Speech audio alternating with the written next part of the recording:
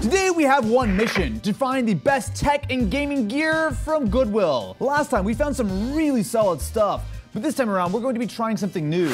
Goodwill Finds is a website that is dedicated to the most high-end, premium, and rare items that you will ever find at a Goodwill. So let's see what we can find, shall we? Get it? Because it's Goodwill Finds, and let's see what we can find. I'm hoping to just earn some goodwill with the audience.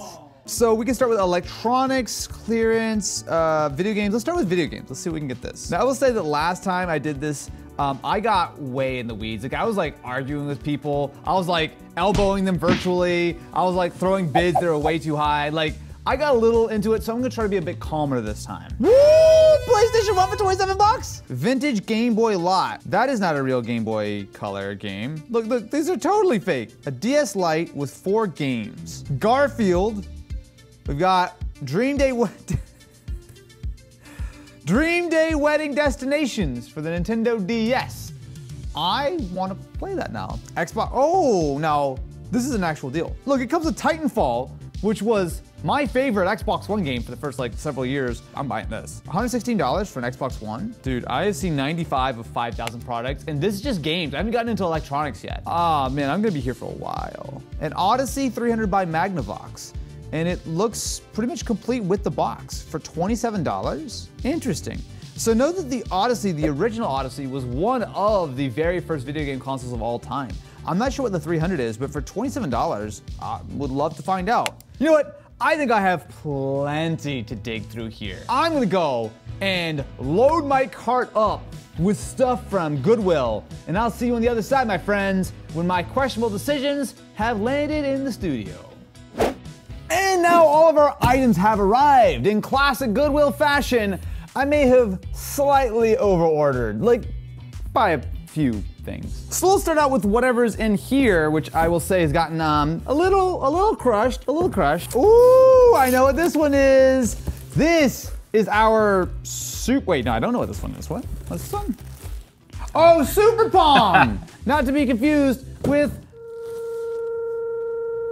regular Pong. Duper Pong? Regular Pong.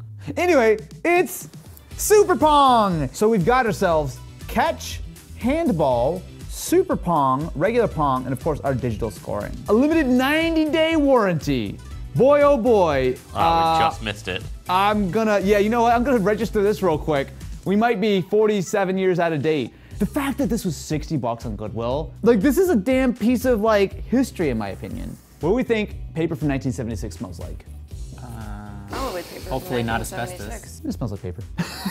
So there is a little dingus that comes with it. Oh yeah, that's what it's called. That's Well, no, this is pretty dingusy to me because we've actually got ourselves the Switch box, which seems like it was potentially an optional accessory. Look at that. Wow. I love Goodwill. I love Goodwill. How cool is this? And the reveal is Super Pong! Dude, it's so minty. Who just donates this to Goodwill? I mean, thank you for donating to Goodwill so I can buy it at a very affordable price, but like, oh my God, dude. So we have loaded up our Super Pong with 4D batteries. We've connected it to our Switch box via the RF cable on the back. So let's see if this works. Now we're on channel 3. Hey, look at that! It's got color too! Imagine having a color television in the year 1976. What a revolution. Okay, start. Yeah, this is regular Pong. Wait, oh, we have 2 paddles each. Is this Super Pong? Boom! Okay, it's flickering so much, it's hard to see. Likely story. Do you not see this? Excuse me, are you trying to tell me that 1976 technology is not pristine by modern standards? Yo! The Pong winner! Let's go, baby! This is dope. This is more fun than any $60 game you can buy today. Nope. Especially Call of Duty. Literally name a game. That is correct, yes. Name a game is better. Honestly, this holds up. And the fact that, look at these graphics. Like, yeah, it might look a little janky, but look how smooth the color and the gradients are. The frame rate is flawless. The controls still feel good. You got yourself a built-in speaker, boy. A built-in speaker. This thing is as old as your grandpappy. Man, Stop with that. It's also as old as Matt, apparently. A huge shout out to the sponsor of this video, Stamps.com. The holiday season is in full swing. Whether it's amazing deals or the spirit of giving, your business needs to be prepared. Nobody likes waiting weeks for their stuff and potentially missing the holidays altogether. Sorry, little Timmy, your game console still hasn't shipped yet. No Christmas for you this year. Man, poor little Timmy. He needs Stamps.com. Be the hero with easy and cheap shipping options for the holidays. The holiday rush is chaotic, but Stamps.com has your back. For the last 25 years, they've helped over 1 million businesses, big and small, just like yours. With partners like the USPS and UPS, you can have the flexibility you need, and more importantly, discounts up to 89% off standard rates. Plus, using Stamps.com is even more convenient with their mobile app. Sign up at Stamps.com/AustinEvans for a special offer that includes a 4-week trial, plus free postage and a free digital scale. No long-term commitments or contracts. Just go to Stamps.com/AustinEvans. Next up, we've got a slightly heavier package. If only I had a nickel. Oh, a laptop. So I paid $66 including shipping for this Windows XP era HP tablet laptop thing. First thought is that it's actually in fairly good shape considering how old it is. So this is a HP Compact TC1100. And oh my goodness, this is, what am I looking at right now? Did I pull it? This is the stylus? What a chungus! I have no idea how to open this. How do you activate? Aha! I found the secret lever. Oh my God! What the f am I looking at? Are you serious? This is how it works? Oh, we gotta plug it in. We gotta make sure this thing works. The only thing we're really missing with this is oh no, we do have it. We have the little nub. So we actually have, between the left and right click on the nub, we can fully navigate the interface. This is so cool. This is so cool. Also, I found out that it was released in 2004. This is almost 20 years old. Okay, I'm gonna fire this thing up. I have no idea who was buying a Windows XP tablet in 2004. Oh wait, last time we did our Goodwill video, they took out all the hard drives from the systems. Will this even boot? Well, only one way to find out. Okay, that's a good sign. We've got charging LED. Oh, it's on. Okay, it's just doing its thing. Please tell me there's a hard drive installed. Please tell me there's a hard drive installed. Oh, yes, and that's Windows 7? What? So someone clearly used this for a while if they went all the way up to Windows 7 on it. Oh, that's not gonna run well. This is like a Centrino processor. This thing's gonna be laggy. If you look at it around back, it has like 4 little like chambers. So this looks like a battery, or maybe this is. Just pour one out for Windows 7. And look, it's a polar bear. You know that dock, that swivelly thing that you used? That was an add-on. You have to pay $300 additional just for that, just for the, ability to swivel. So if I push this, oh my God, it just detaches. This is so heavy, bro. I mean, that was the sound of me peeing my pants. Oh, is that the sound when you dock and undock it? No way.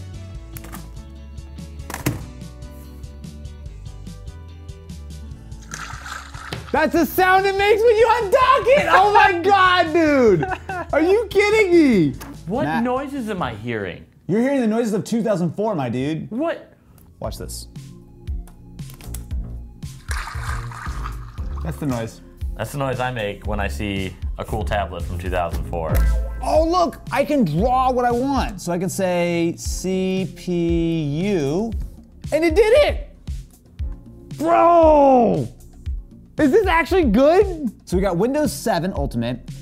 It does have a Pentium M at 1.1 gigahertz, and yes, 768 megabytes of RAM. Apparently this is Paul's PC. Absolutely wild. And honestly, for something that is almost 20 years old, it is in shockingly good shape. I mean, yeah, little scuffed here and there, but like wild, absolutely wild. Oh, wait a minute, hold on a second. This was used recently. This has the new Microsoft Edge on it. That's so weird to think about. Look, it's actually got real Edge on it. Don't do this. Don't put old systems online, but whatever, it's fine. Let's do it, shall we? Let there be internet! Welcome to 2023, my little friend. Man, you know the part of the movie where the AI robot goes online and immediately decides it needs to wipe out all humanity? Yeah, that's happening. just what's about to happen with this guy. How much was this brand new? So the one that you have right there sold for $2,300, not including the dock. So $2,600 with the dock? Yeah. Bro, we got this for like $70 or whatever? Yeah, Paul went hard. Look at that. Welcome to Microsoft Edge. This is wild, dude. Look at that. It's actually working. All right, you know what? Let's turn this thing off. Safely, of course. And let's open it up inside. But I am so amped about it. It is so clean. That was the noise it makes when you have low battery. That was... Yep, low battery again. Okay, so panel number one is, okay. So we've got ourselves is that a Wi-Fi card? Oh my God, it's a huge ass Wi-Fi card. And we have 512 megs of RAM, and that's our hard drive. Okay, so this is a HP Toshiba hard drive. I can't even tell what capacity it is. And if we remove this, we should be able to, pop out the battery, which is a 3.6 amp hour. And they have all of our information about the modem, Windows XP Tablet Edition. Okay, this has no right to be anywhere near as cool as it is. All right, so this is a significantly smaller package. So this is a lot of games. Oh, it did come. Oh, okay. I actually know this. Okay, I got myself not only the game, Garfield, A Tale of Two Kitties, true modern classic, Spyro, which used to cost $20 at GameStop, a relative bargain, and Grease, the official game. I'm not sure they look a little different in the movie. Top it all off, we got ourselves a DS Lite. Someone clearly took care of their DS, which is not a common thing. Most of these DSs are in rough shape these days, and especially considering that someone donated it to Goodwill. Oh my God, it's like perfect. Someone put a case on this thing in like 2004 and then never touched it, or 2007. Look at how clean this is. And even the screen is not too bad. Does it have a charge? Okay, the battery's almost dead. But look at those screens are perfect. I'll quickly plug this in before it dies. But we got an absolute steal. Not only do we get the actual DS, we got all of these games for a mere $63. Time to plan my dream day wedding. Uh-oh. Oh, that's bad. It doesn't read the game. Let me restart it and see. Oh my God, I forgot! You have to restart your DS for it to see the game. Oh, good Lord. Okay, never mind, we're all good. 3 months to go? Oh my God, I can jump in the middle of someone's dream day wedding. They only got 3 months to their wedding and they gave up. It's so sad. Wait, is this really how I do it? I just look around an image and tap things? Man!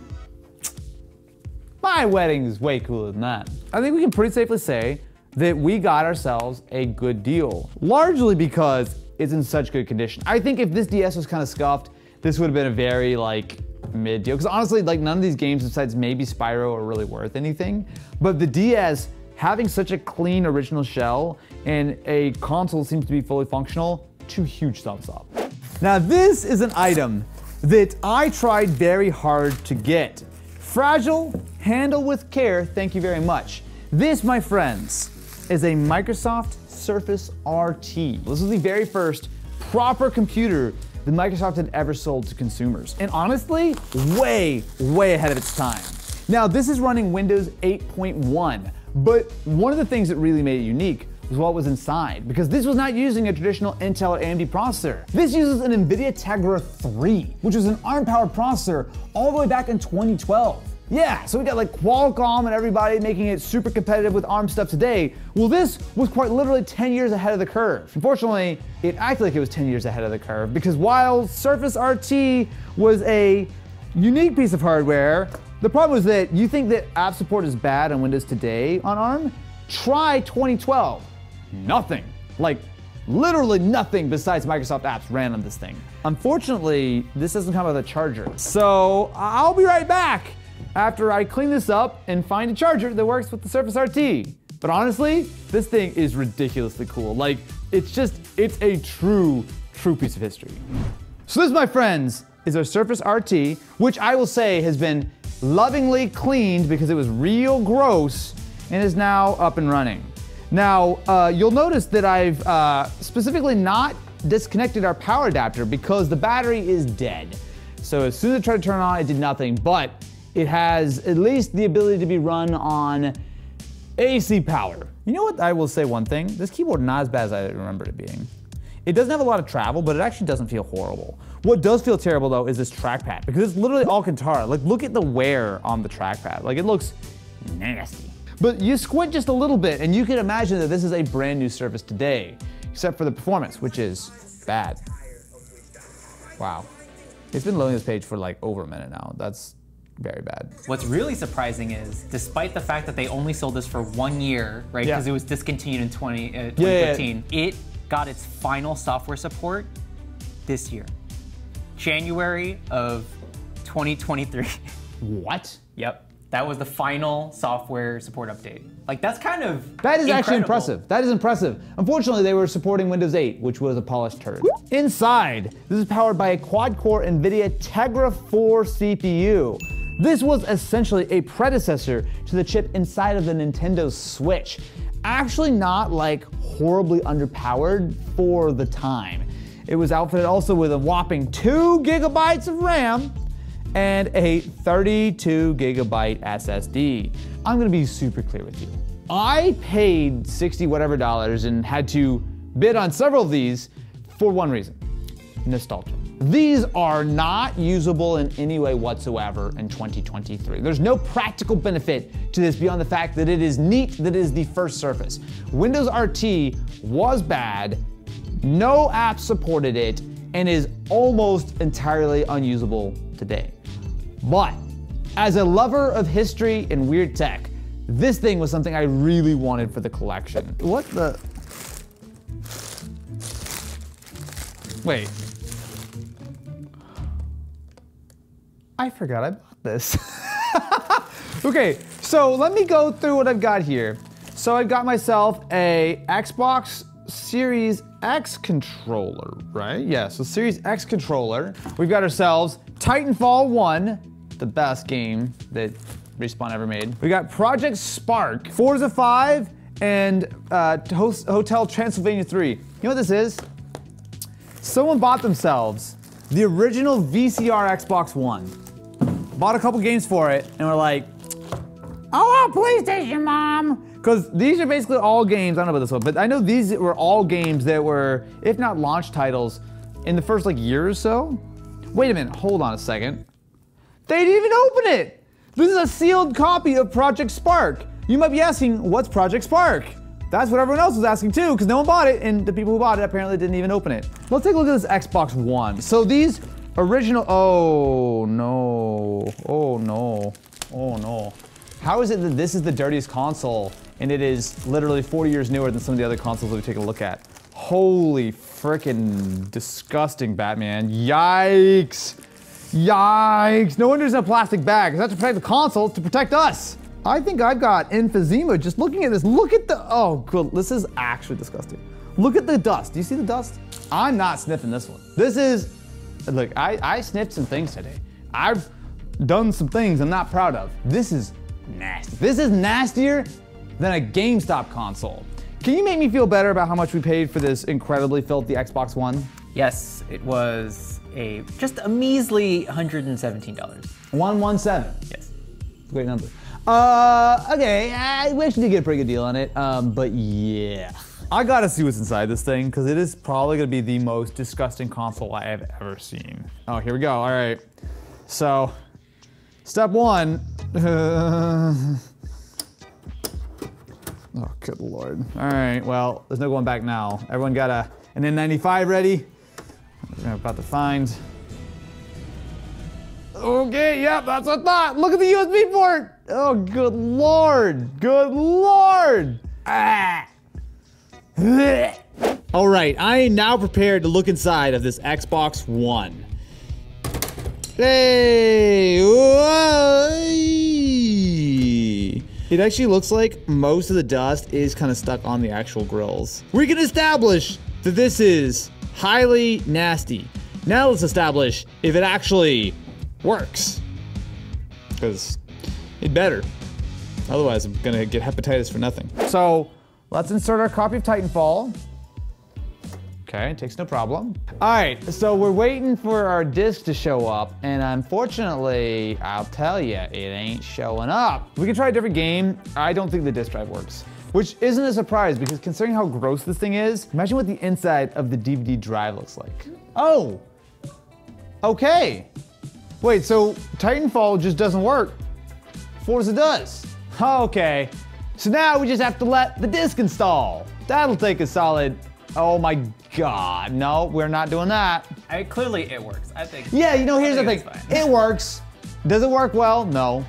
Should we have maybe not bought this one? Yes. But when you go out here and you spend $117 on an Xbox from Goodwill, you gotta take some risks. And this one is a health risk. Now this little box, I'm actually not entirely sure what we're looking at. It's also like a weird box. It's like folded over on the side. We have, holy shit.